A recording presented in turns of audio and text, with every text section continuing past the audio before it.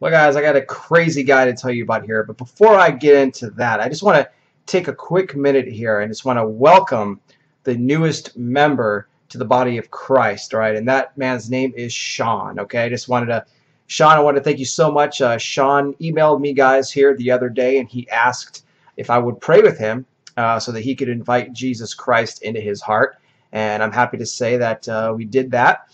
And so, Sean, thank you so much. You have a new believer in Christ. I'm telling you, Sean, you made a great decision, and thank you so much for reaching out to me.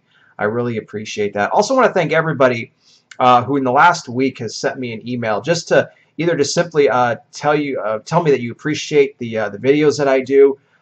Just really had a lot of nice comments, a lot of nice messages I've received from so many of you. So I just want to take a quick minute and just thank all of you guys for that. It really means a great deal to me that you enjoy the work here I'm doing at the channel, trying to bring forth the Word of God out there, trying to bring people to Jesus Christ, let them know about the current times that we're living in.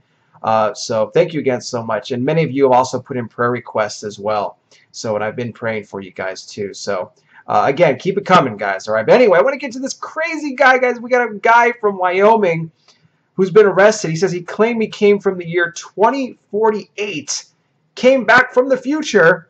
Where's Marty McFly when you need him, right? To say and warn about an alien invasion that was going to be coming here in the year 2017, 2018. Okay, it is insane. Well, apparently this man was heavily drinking. Okay, guys. Well, Bryant Johnson was his name. He was arrested for public intoxication here just the other night after he allegedly told police that he came from the future to warn of an alien invasion. That's right. The police were called to a street in Casper where Johnson reportedly told them that he traveled from the year 2048 and that he was trying to warn the town that aliens would be arriving next year, 2018.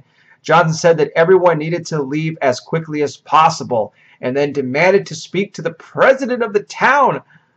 He reportedly told law enforcement that he was able to travel back to 2017, even though he said that he meant to travel back to 2018.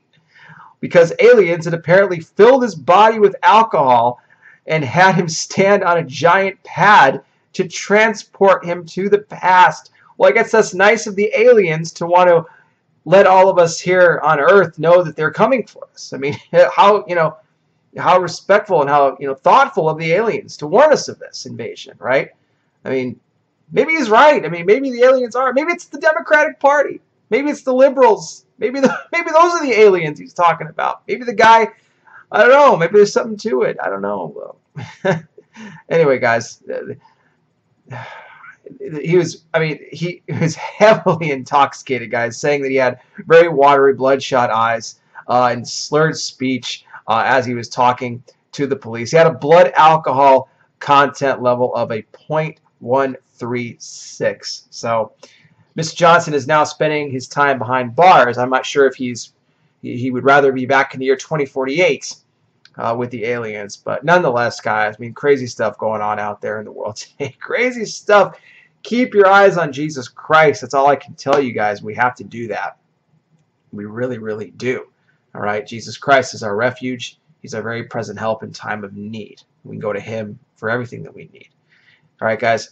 Just like I was talking about earlier with Sean, if you're watching this video right now, if you've never given your life to Jesus Christ, if you would like to do so, please let me know.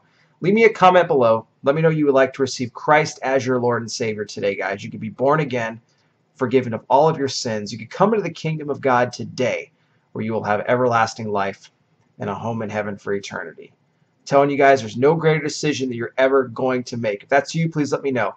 You can email me directly as well if you'd like to do that. cardsfan480@gmail.com. I will put my email below in the description. You guys can go ahead and write me there. If you have any prayer requests, feel free to send those in as well. All right, guys. I'll be back with more. I'll continue to keep you up to speed here on all the latest breaking news, prophecy headlines, and current world events. I'll be back with more. You guys take care. Please be safe out there. Don't forget to share these videos with your friends and family. God bless each and every single one of you, and I'll talk with you soon.